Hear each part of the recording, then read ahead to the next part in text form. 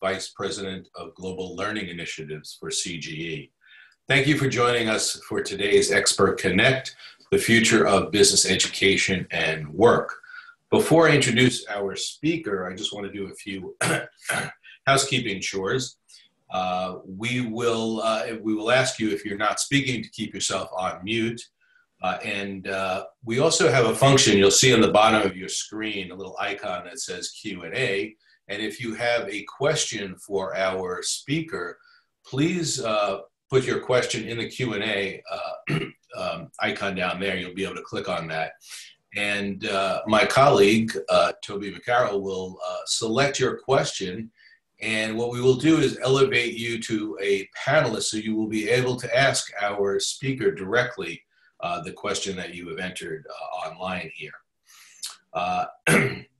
We are fortunate today to have Laurie Pickard join us for this Expert Connect. I also want to mention that this is part of a series that we put on as part of our Global Scholars program, which is a global learning community of over 200 business schools or universities across the world and in 93 different countries. So we're happy to have Laurie address our audience and talk about the topic today, which is the future of business education and work, as the screen tells you right now.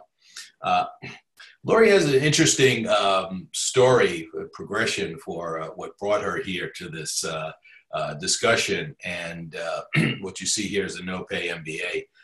Back in 2013, Laurie discovered the world of online education. She fell into it actually because she wanted to get an MBA to advance her career and her job prospects. But when she looked into actually going to obtain an MBA, the cost was prohibitive and the time commitment was also a turnoff.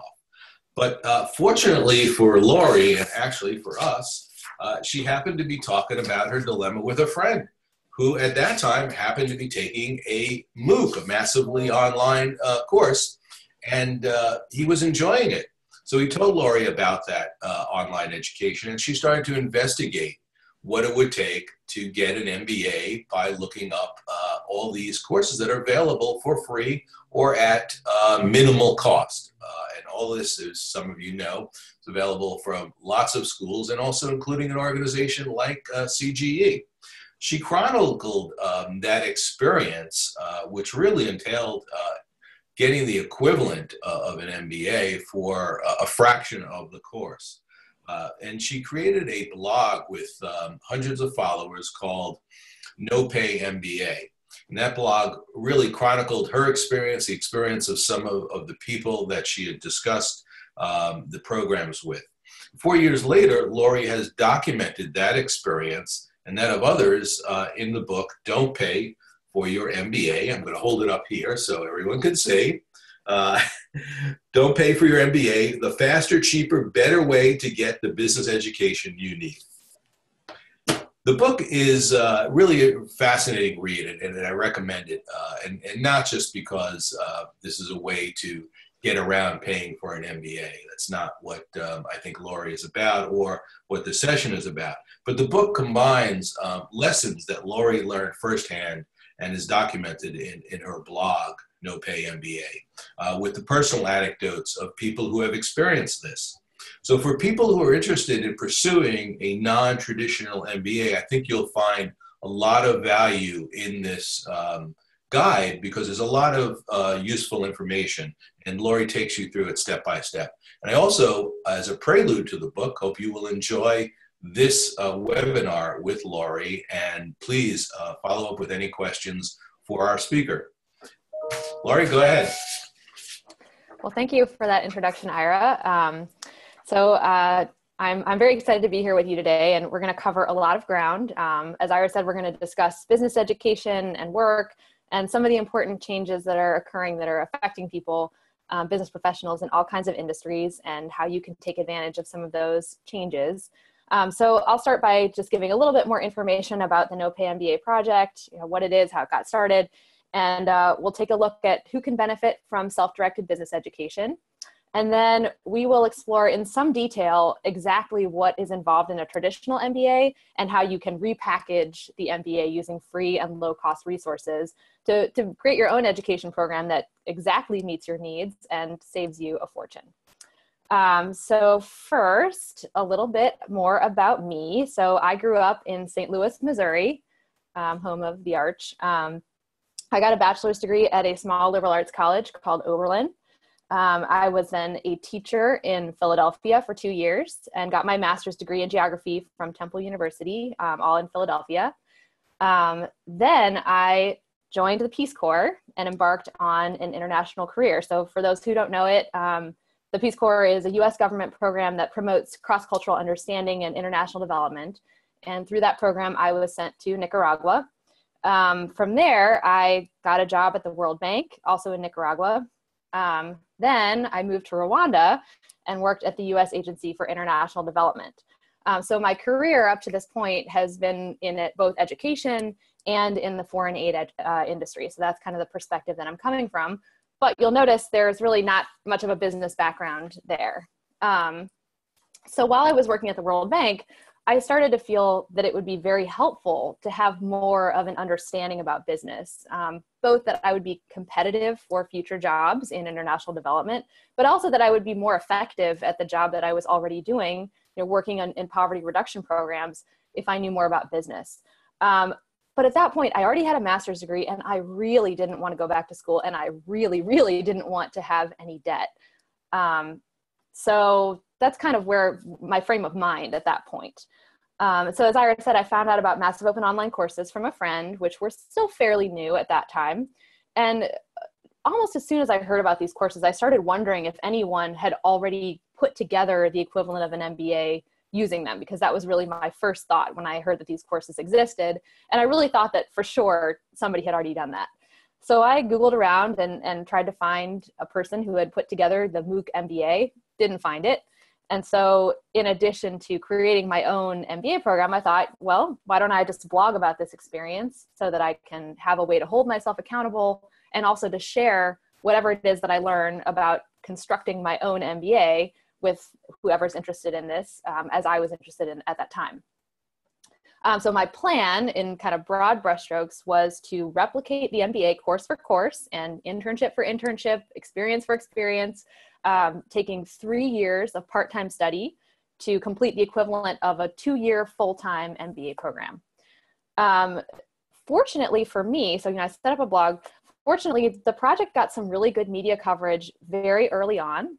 Oh, sorry, I kind of got lost in my slides. So Coursera being one of the websites that I used, this being the website that I set up. All right, so the project got some great media coverage very early on. This article, How to Get an MBA Education for Less Than $1,000, that was first in Poets and Quants, and it went to Fortune and CNN Money and went viral on LinkedIn. So it was kind of cool that the project got that much attention very early on. This was one of the first articles, it wasn't this article actually, but a previous one that went viral on LinkedIn within 4 months of the project starting. So I started to get more people reaching out to me, and I realized that there was a wider audience for this concept.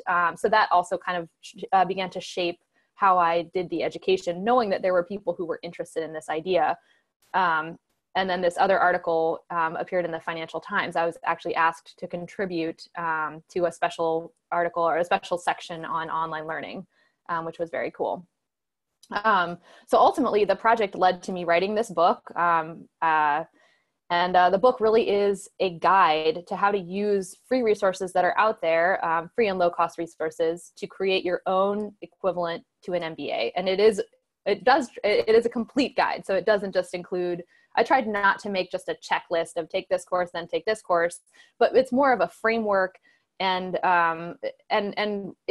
the book sort of acts as your personal MBA advisor so that you can tailor an education that works for you, given whatever your goals might be.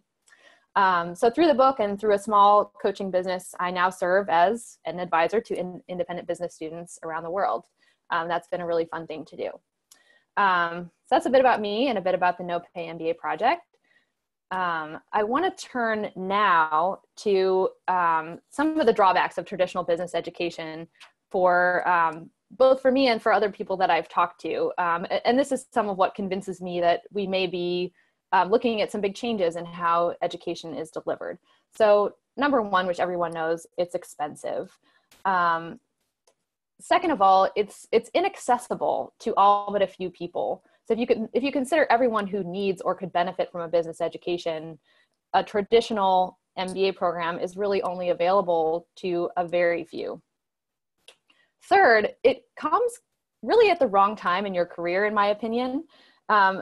So I put this picture here of young people because a lot of the education that you get in any kind of formal education program, it comes very early on in your career.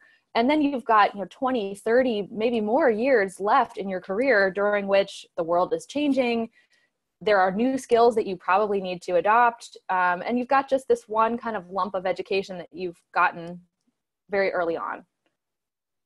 So I think there's a need for more education throughout your career. And then finally, it's a bundled product, meaning that everybody who goes to a particular MBA program gets roughly the same thing. They get the same progression of courses or something very similar. They're offered the same kind of internship opportunities, the same career services. They get kind of everything comes as a bundle, and they've got to take all of it. They're paying for all of it.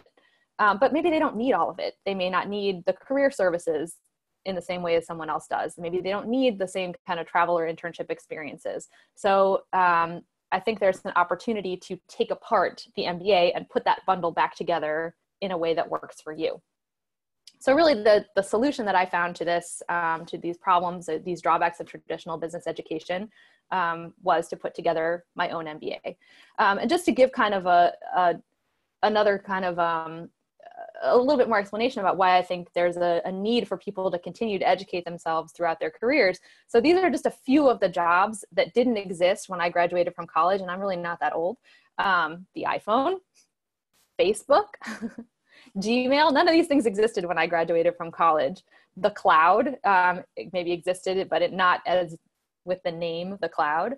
And then some of the careers, blogger, app developer, social media manager, search engine optimization was not really a thing. So just to put in perspective that these are things that are so ubiquitous now and are so ingrained in how we work and how we live, that these things just didn't even exist when I graduated from college. And that was after I got, this training that was supposed to be something that would carry me throughout a career. So just to really drive home the point that our educations can't serve us for that many years. And then I really like this title of Unbundled, Reimagining Higher Education. This, of course, being an article by Anand Agarwal, who is the CEO of edX, one of the big MOOC platforms, to make this point as well, that education in a traditional institution is a bundled product, but we can really reimagine how higher education works if we unbundle it. So I want you to imagine a business education that is affordable, that is accessible to anyone who wants it, that can be acquired on demand, and that is customized to the individual. So basically solving all those problems that I identified in a traditional business education. Okay, so I want to turn now to talk about who are the kinds of people that might be able to best benefit from a self-directed business education. So through my work with independent business students, I've identified 4 types of self-directed business student, and I've seen people succeed coming from all of these 4 types, and it's kind of a different use case and a different value proposition for each of these people in looking at a self-directed business education. So first, the executive. So the executive is a person who has moved or plans to move from a technical working level role to a management role, and who has a technical background, but needs to be using more management skills and needs to be taking a wider view of the business or organization that they're part of. So this is a person who is in an organization where they are poised to move up, or perhaps they already have, and they're going to be a manager. This is not a person who really needs to go get an MBA in order to move their career forward, but they do need the knowledge. So this is one person, one type of person who can really benefit from a self-directed education. The second type is a type that I call the accelerator. So this is a person who is ready to take on new responsibility in a more technical role, who by learning new technical skills can expand their repertoire, can move into some more interesting projects, can maybe switch functional roles within an organization, and who really sees a lot of potential by adding to their skill set. So that is the accelerator. And I've seen people who fit this role, who have been very successful in fields like marketing, data analysis, people who are ready to take on, especially with relationship to fields and skill sets that maybe nobody has. A data analysis is a perfect example that it wasn't being taught in universities until very recently, that somebody can really get into a role like that by educating themselves. Third type is the entrepreneur. So we all know what an entrepreneur is, and this is a perfect use case for a self-directed business education. If you're putting together a business, you need the knowledge, you need the skills, but you've got to move fast, and you don't need anyone to certify your skills. You're directing your skills right into your own business. I've also seen people, so I've seen plenty of entrepreneurs use this education to serve their own business goals. But I've also seen people who are what I would consider intrapreneurs, who are people who have a lot of great ideas that they would like to propose at their current place of work, and who kind of need to take a business perspective in order to do that effectively. So I've seen that as well. And finally, the last type is the explorer. So this is another use case that I think a self-directed business education is really great for.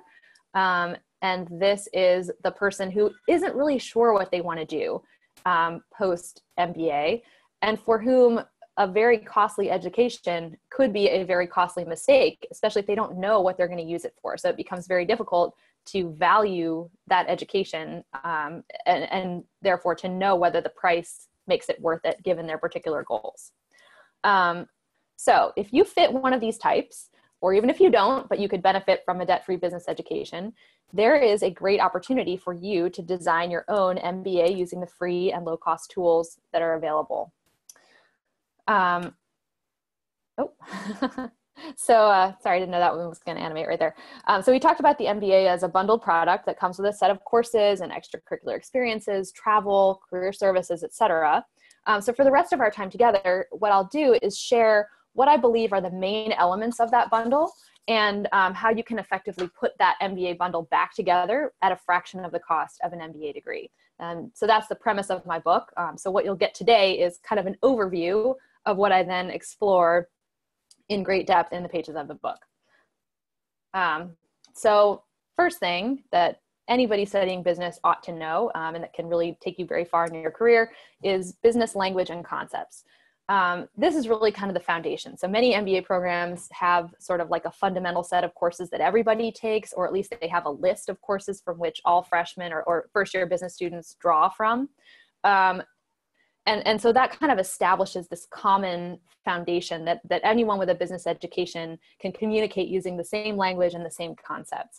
And this I found was very powerful for me. So being able to use vocabulary, terms like net present value or minimum viable product or things like that, that seemed like, words that before I had a business education felt very impenetrable, and people who use them, I felt intimidated at work if I heard some of these words that I didn't know. Taking just a few courses really felt like it just unlocked a whole new way of communicating with people that gave me a lot of confidence. And I've seen that happen with other people too, that for a lot of people who feel intimidated or feel like maybe they don't belong in the world of business, learning business as a second language can really expand the way that you're able to communicate with people, and can open up a whole new set of opportunities in your career. So those concepts are a great place to start. Where I think you get a ton of value from a business education. Of course, having the concepts is great, but having the skills is the other area that is extremely transformational. And so what I did to write this book, so as I was creating the education for myself, I went course by course and tried to replicate what I saw in in MBA programs as being a course progression. But to write this book, I went back and I looked at everything again through the lens of skills. So not just what are you learning to talk about, what concepts are you familiar with, but what can you actually sit down and do? And so as I wrote the book, I actually put together, and I'll show it to you where it is on the page. I put together this business skills framework so that as you're, I don't know if you can see this, I think you can. And I put these skills into different categories. So financial and quantitative analysis, management and leadership, big picture thinking, communication and storytelling, and technology. The technology list is kind of a partial list. It's just sort of a demonstration. But so that as you're completing your courses and as you're thinking about, what is the fundamental business education that I want to have, this is my list of what I think are the business skills that everyone in business ought to have. And it includes things like reading and interpreting financial statements, organizing and managing a team, determining product market fit, giving a good presentation, and then the technologies, it's things like email and shared calendars and video conferencing and project management and spreadsheets and things like that. So I think that, again, as with the foundational language, that there's also a foundational kind of business toolkit that everyone in business should have a basic understanding of all of these different skills and be able to perform them at a pretty high level. The third thing, and this was a little bit surprising to me, was how much energy is devoted in a traditional MBA program to career planning. So MBA programs have career services type offices, and they are really tracking students from the very beginning. And in order to make them successful, they're helping students get into internship programs, just to know where they're going, so that when they plan their coursework and their internships and their networking, that they know what they're heading towards, and that they get some experience seeing what that career is like in the real world, so that if they've made a mistake, they can kind of redirect. So this is something that was, like I said, it was a little bit surprising to me that people came in, that so many people come into MBA programs without knowing where they're going.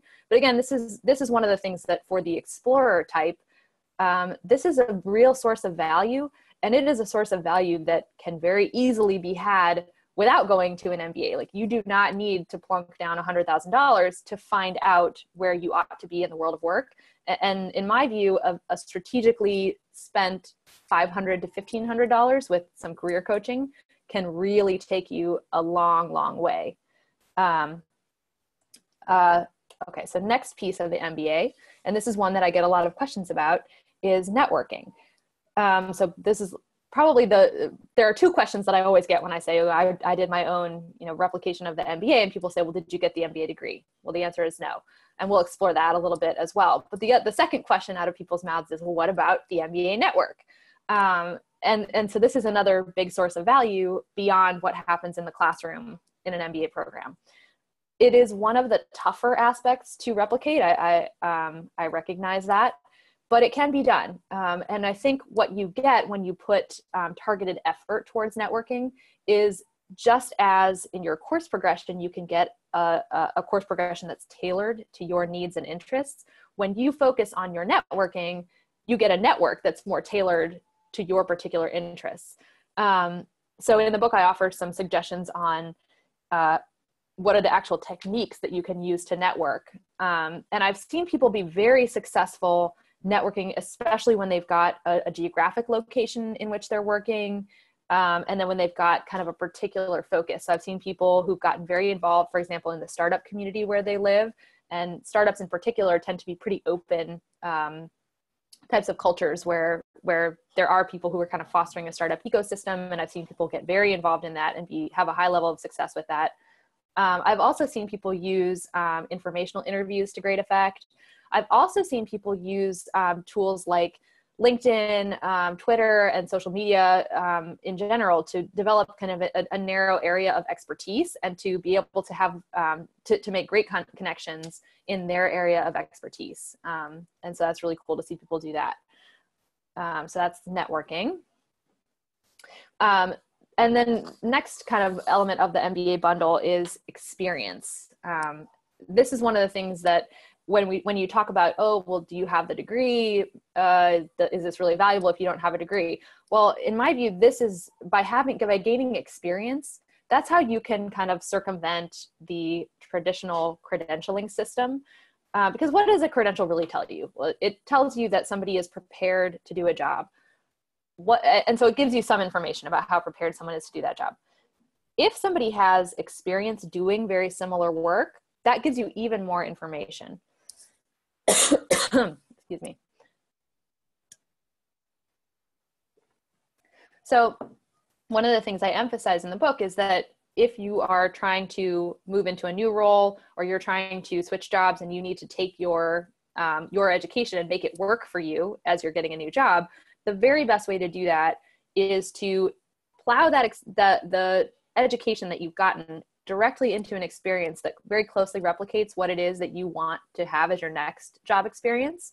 And to do that even with no pay, even to do it for an organization that isn't your target organization, but to just build up that line on your resume that shows, or that section on your resume that shows what you're able to do, and that gets you some references who have seen it firsthand, and that helps build your portfolio of work. And with that experience, then you can walk into your next job interview and be able to talk concretely about what you've done with your education, not just to say, oh, I hold this degree or this certificate or this whatever from whatever institution. That actually having the experience gives much more information and gives an employer much more confidence that you're able to do the job. And then finally, and this is of course related to what we were just talking about, is job searching. So I do understand, of course, the anxiety that people have, and there's almost a sense of kind of a security, or it's like a safety blanket to have the traditional degree, and many types of jobs do ask for it. But I think there's a huge potential for self-directed learners to showcase how unique and special they are. So if you're not kind of just the typical candidate who has the regular old degree and the regular old path, you've got a special path, and you have some elements in your background that show that you're self-directed, that you're independent, that you don't need to be closely supervised, that you're curious, that you're a problem solver. You know, all of these things can make you, if you market them correctly, can make you a standout applicant.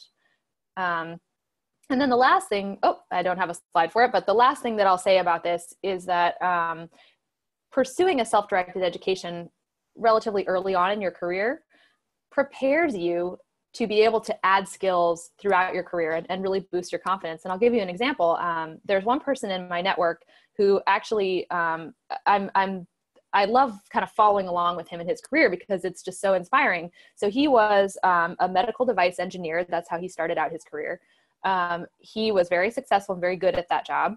He was asked to move into a management role, and he actually pushed back and said, and was asked to get an MBA by going to school at night, and the company was going to pay for it. And he pushed back and said, you know, I have 2 young daughters. I don't really want to be spending all my nights and weekends away from them, but I'd like to, he was a follower of my blog, and he said he'd like to pursue the kind of education that I was proposing on my blog, which he did very successfully.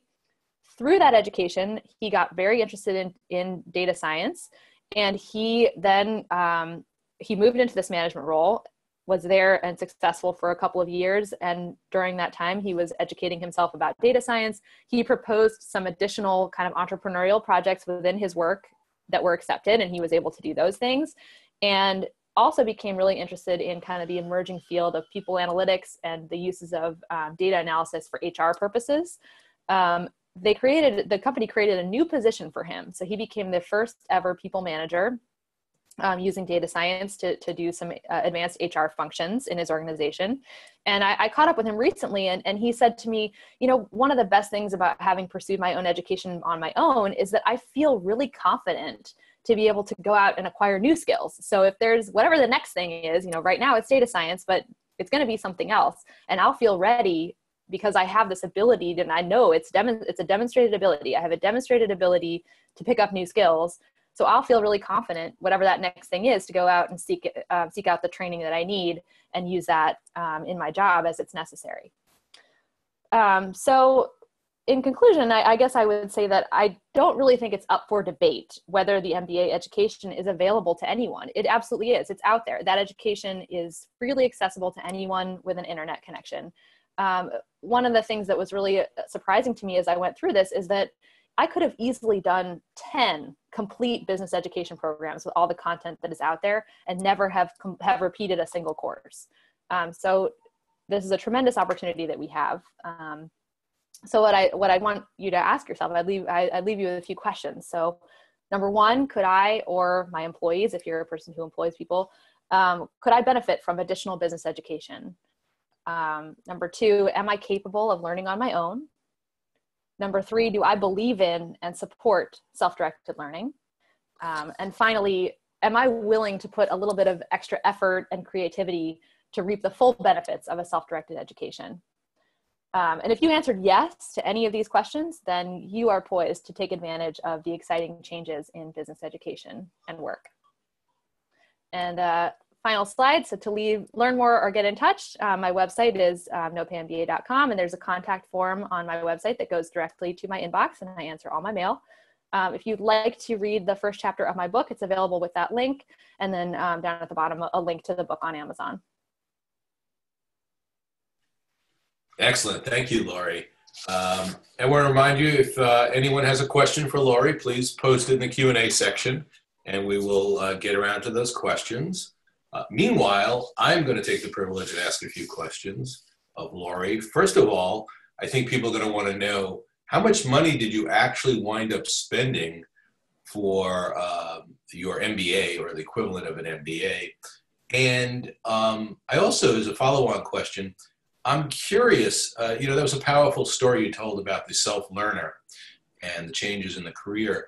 But I'm curious, how do you convince the HR person or the interviewer that you've assembled this degree and it is indeed worthwhile? You know, what are the talking points that you recommend? I know you had referenced experience as a guide here, but I think it would be useful to have people hear a little bit more detail about how you would approach perhaps an interview. Sure. So for your first question, how much did I actually spend? So I did an accounting of this at one point.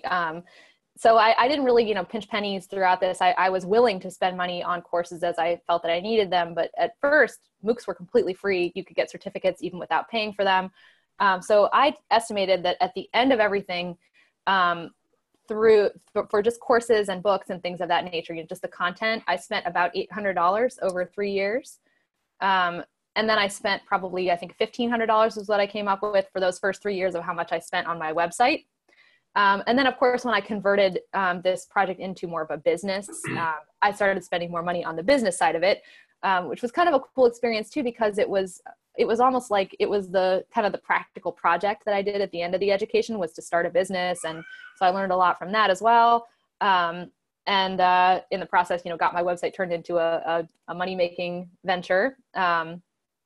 So I spent much more on that, but then a lot of that money has come back.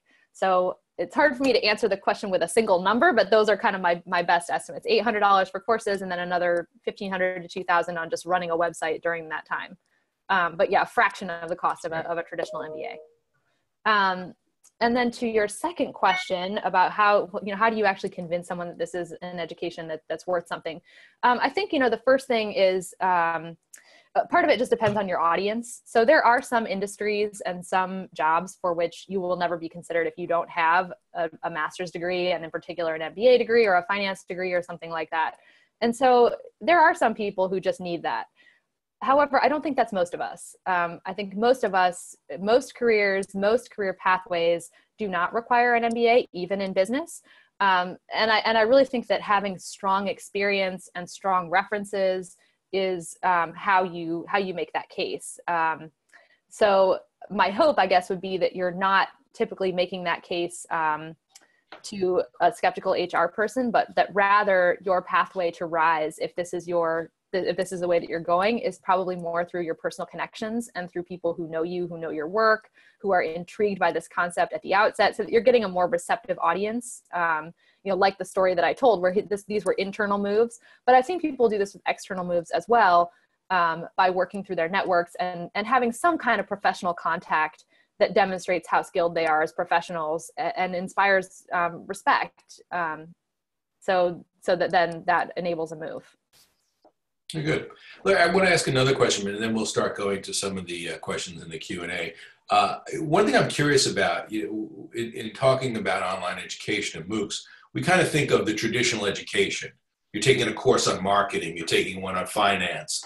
But I'm wondering, and under full disclosure, Laurie does write a little bit about CGE and Global Scholars Program. But I'm wondering if you can tell us a little bit about the unusual experiences that you found out there that really can broaden someone's skill level?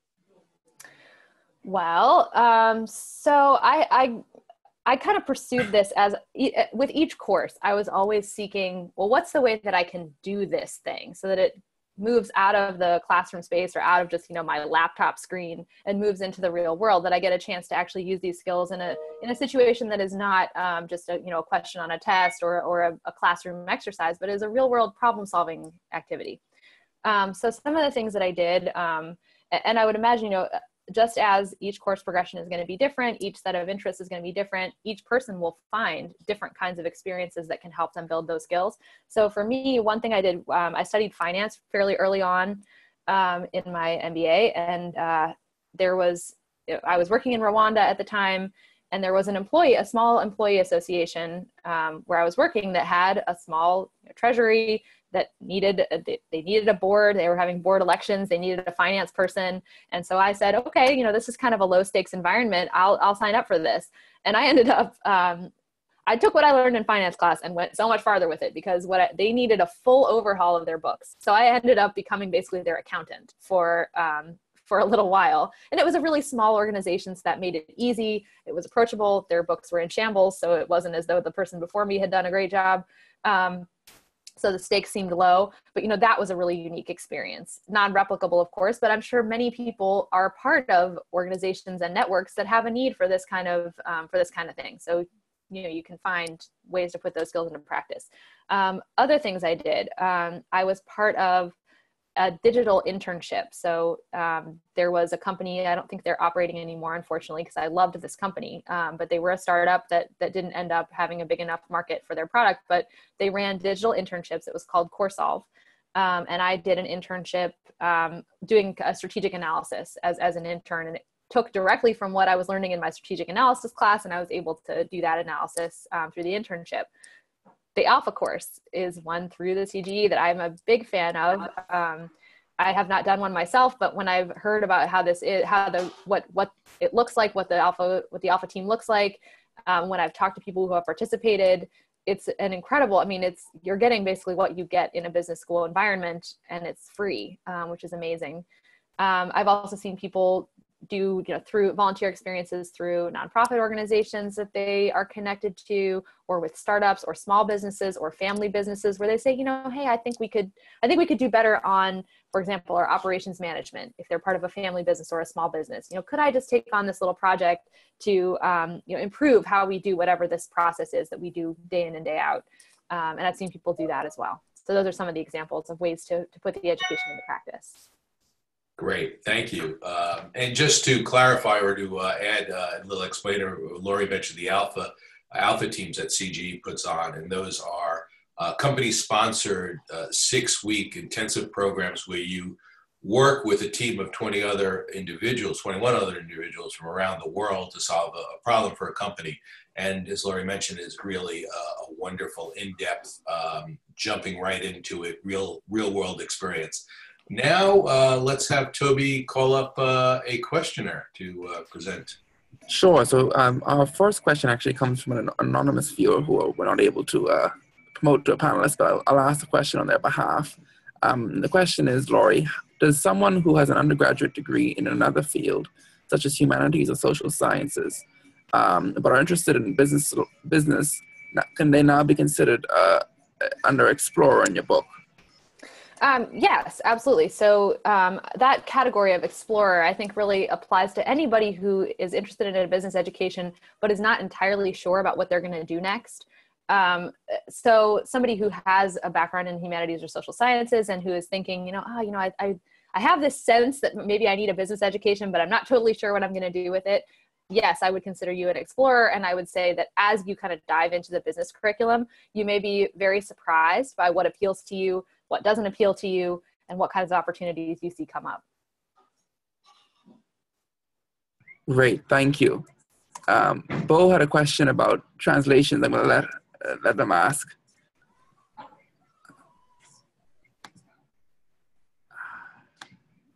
Hi, Bo, can you hear us? Hello? Can you hear me? Yes, Hi. we can hear you. I'm from China. I'm just wondering, will the book be translated in other languages like Chinese in future? I really hope so. So my publisher is working on that right now. I can tell you that there's been interest in Chinese and in a couple of other languages as well, which I'm not remembering off the top of my head.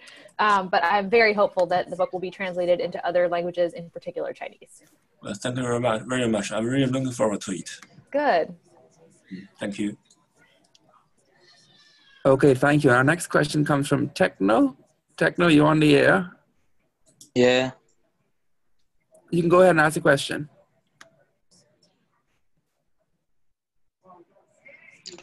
Hey. Hello.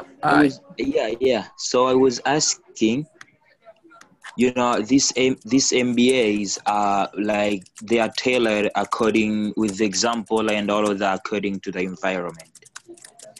So I was asking, how relevant is that book to an African MBA, like relevant to an MBA that's provided in African environment?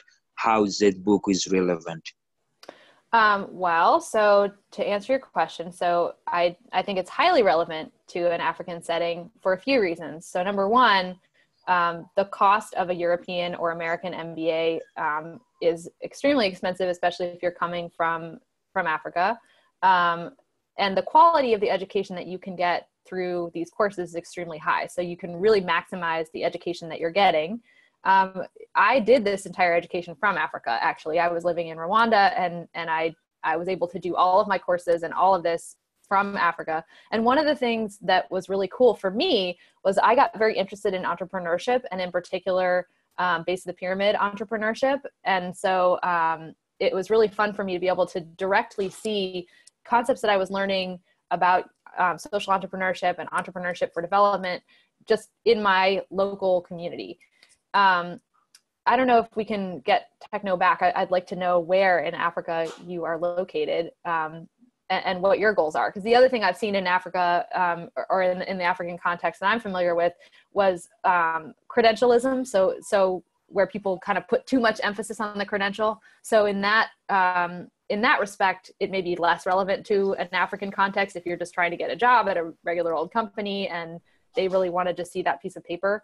I think that's one drawback, and I've seen people be even more attached to the credential in certain contexts that I've worked in. But if you're going in the entrepreneurship path, or if you're working in a family business, I think it's highly, highly relevant. So that's kind of my 2 cents on that. And actually, Laurie, after this question, I'm sorry to interrupt, you're going to have another one about credentials, so you can go into that after this.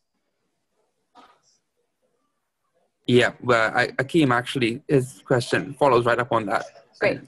Yeah. Akeem, you're on the air. Go ahead. Okay. Hi, my name is Omotayo Akeem from Nigeria. Hi. Okay. Actually, you've answered 50% of my question. Because of I am also into, I also do a lot of YouTube videos, webinars to be able to up my skills and all of that, even MBA using through data, university and all of that. But it is very difficult to get things like job and all of that here in Nigeria, for example. So now my question is that how do we manage after gaining all of these skills and we are already good to go, but we can't get job because of everybody needs certification. They want a recognized certification and all of that. So how do we go about it? Well, I have some tips for you. I do think this is a real problem and it can be difficult. But my advice to you would be to seek out kind of shorter programs that come with a certificate. So maybe not the full scale degree, but perhaps, boot camp style education or online training programs that include a certificate that then becomes kind of part of your evidence. I would caution you not to have, like 20 certificates, but really to focus on like 1 or 2 that are very impressive, and to add to that a portfolio of work, so that then when you are going for that position, that you can point to this specific training that's very impressive that you're certified for, and then it goes with, like, it's kind of matched to some work that you've done that you can also show, and then you can talk about that work in your cover letter, and you can have it as part of the experience on your CV, so that rather than just having, this is something I've seen when I've done hiring, is I've seen people who've got, like, 20 certificates, and I don't know how to go through it. Like, I've seen, like, oh, you were in a workshop on this, and you were on a workshop on that, and you did a course, and they all just kind of look like short little courses to me that don't seem very impressive. And maybe I skip over that resume because I can't tell what I'm looking at. On the other hand, if you've got a very targeted CV that says, okay, I learned this skill and this skill through these courses, and I put those skills into practice, and you can see evidence of the work that I did, and I'm going to talk a little bit about it in my cover letter, and that matches to the job that I'm hiring for, then I think you have a much greater chance of making it through that first screen. Thank you, Laurie. Our next question comes from Nagaburu. I don't know if you can hear us, but you're on the air.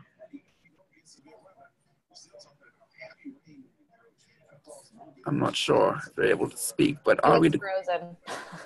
I'll go ahead and read the question for you, and it's about soft skills and electrical power. He's an electrical power professional. I guess if there are any programs that can make him more exceptional or smarter in this field that you know of.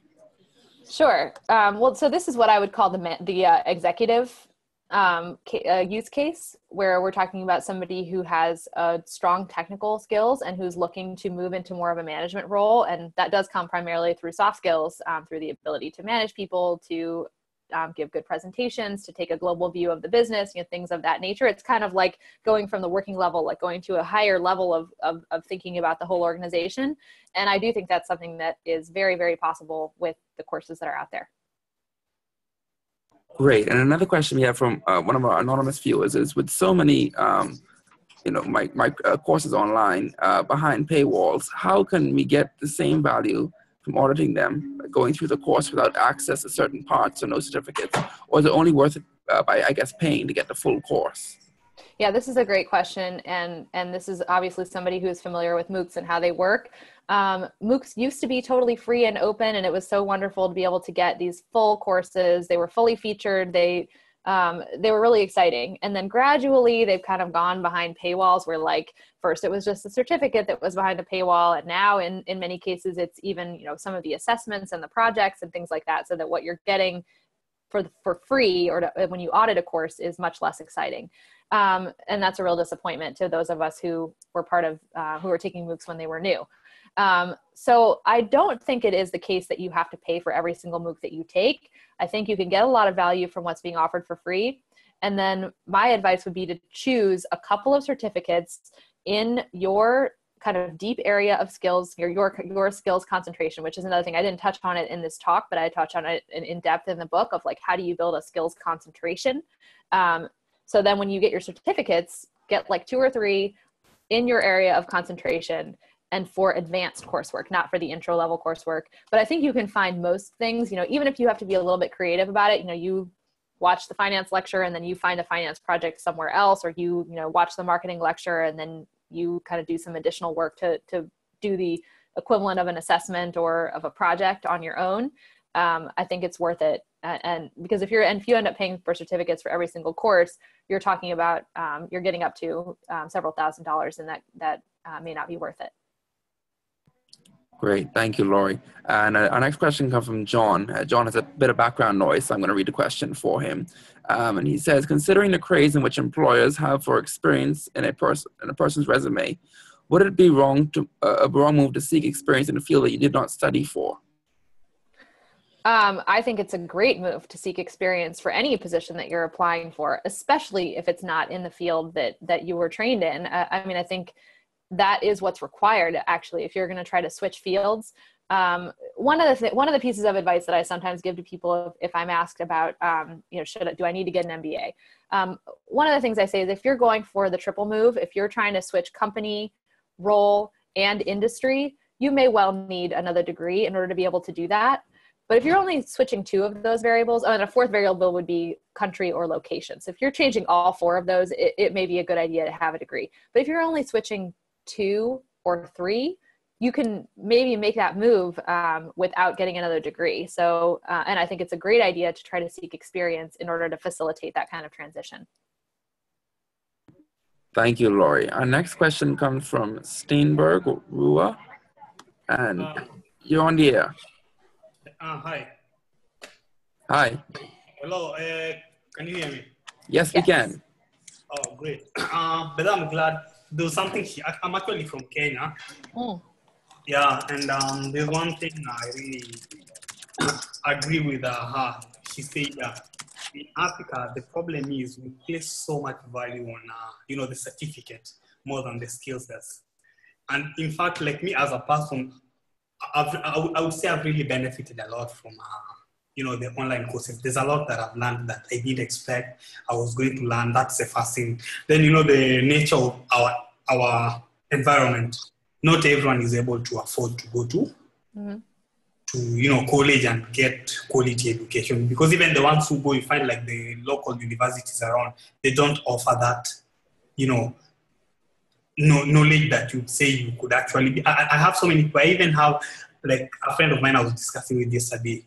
Like she has a cousin who has she has a master's, but she still can't get a job. So the problem is, our system of education around here is so centered around papers, and it's not as cutting edge as when you compare it to the ones offered by MOOC.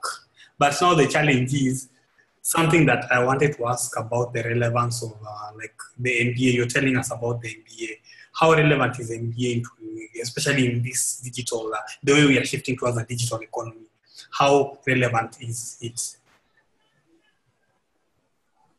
Well, so I really understand what you're talking about in terms of the in my opinion, over reliance on credentials. And I'll tell you, when I've done hiring when I was working in Africa, and I would see these resumes that were literally CVs that were 6 pages long, just filled with trainings, and sometimes they were really hard to read. And I sort of felt like the person whose resume I was reading was like trying to give me just everything, everything I've ever done, so that you can see that I'm a qualified professional. And in a way, it almost made it harder as somebody who was hiring to see, so much. And I've also seen, I've been so impressed with some of the entrepreneurs that I met while I was working in Rwanda, who kind of found they were looking at some kind of business problem and came up with just the perfect solution for that local context. And I was so impressed with, some of those types of solutions.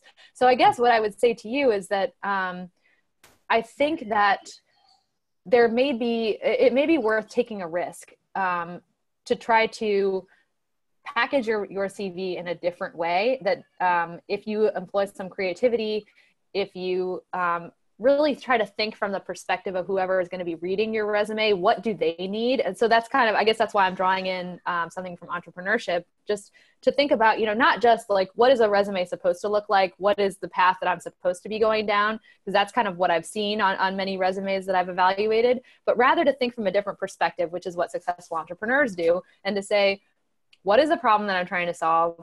Who is the audience for this? What is the solution that's going to work for them? And to create your resume that way. And I think that there's a potential there. I'm not going to say that I'm positive that will work for you, but I think that may be a way to approach this that could potentially get around some of this problem of just not having exactly the right credential and feeling like your resume gets passed over. Okay. Thanks. Thank you, Laurie. I believe Akeem wanted to ask another question. You are on the air. I don't know if you can hear us.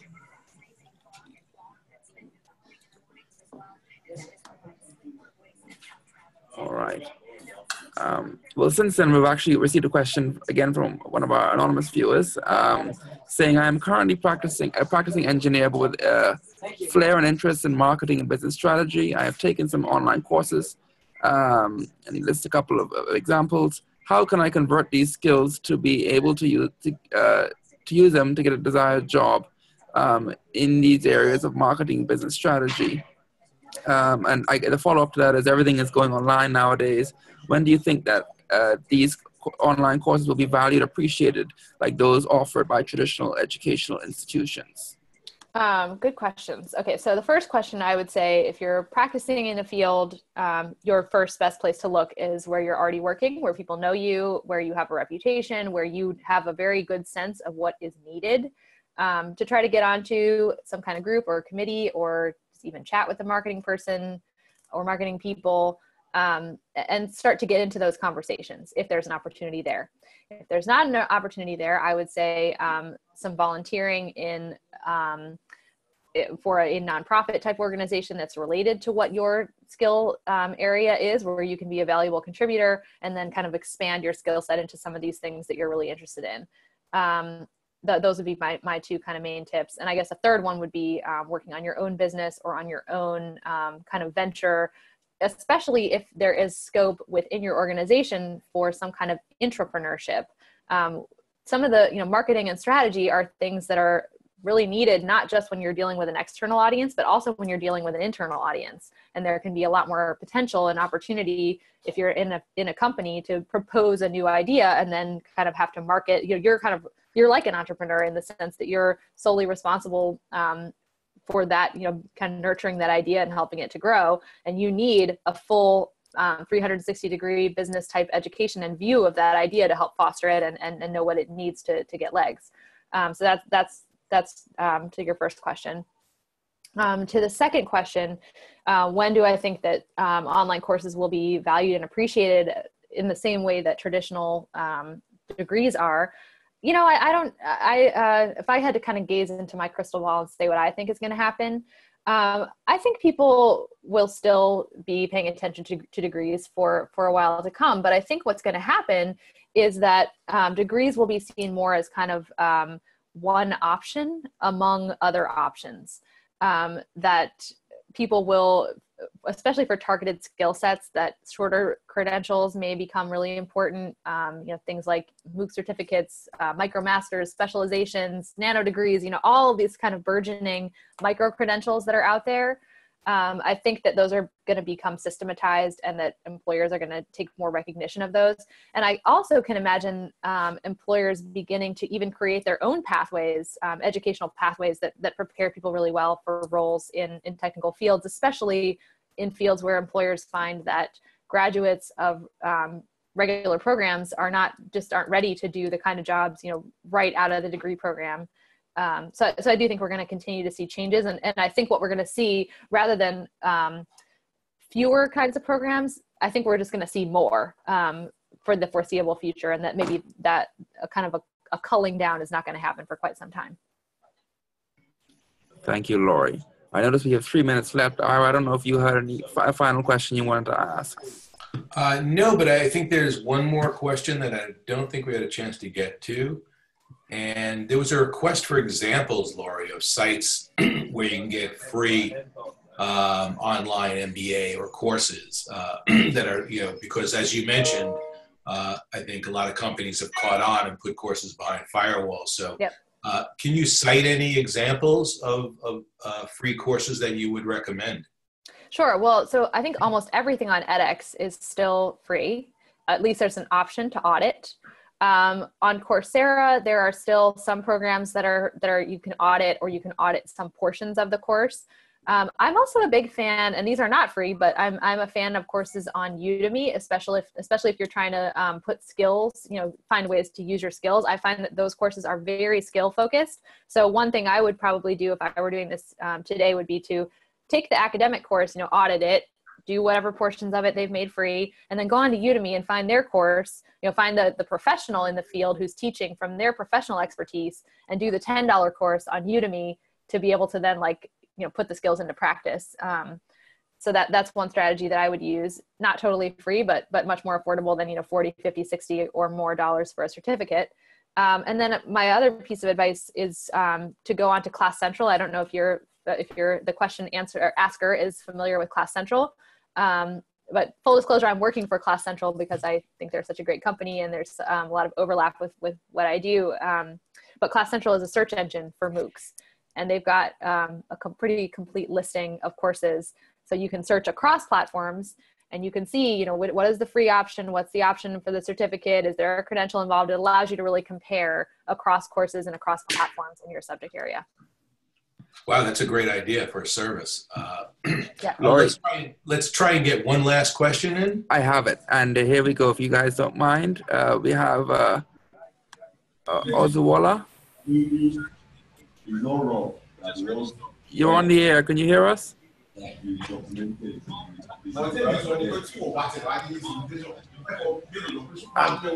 think there's some background noise, but I'll ask the question on their behalf.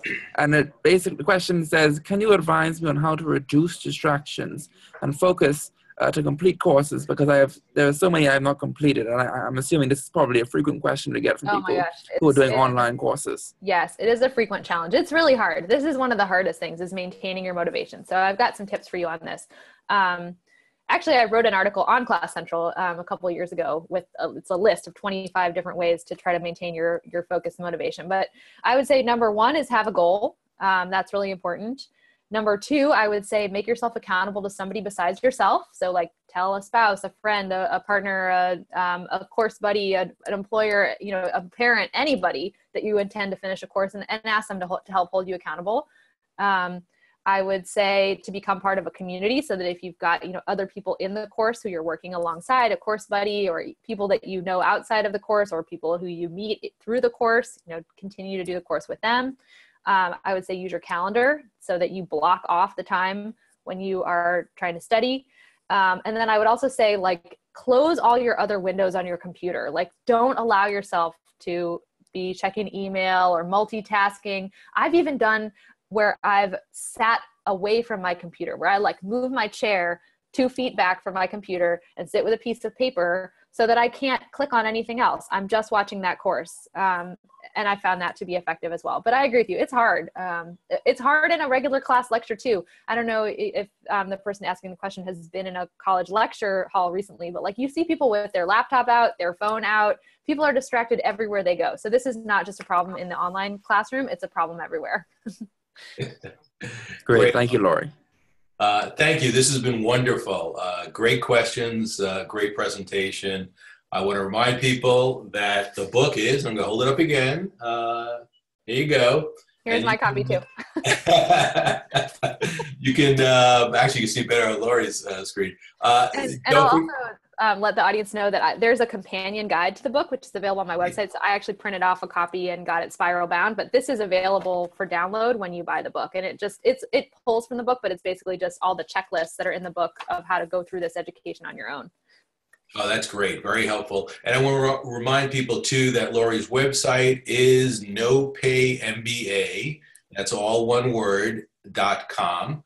And the CGE website, where you can also find other alternatives for online education, is CGE.net.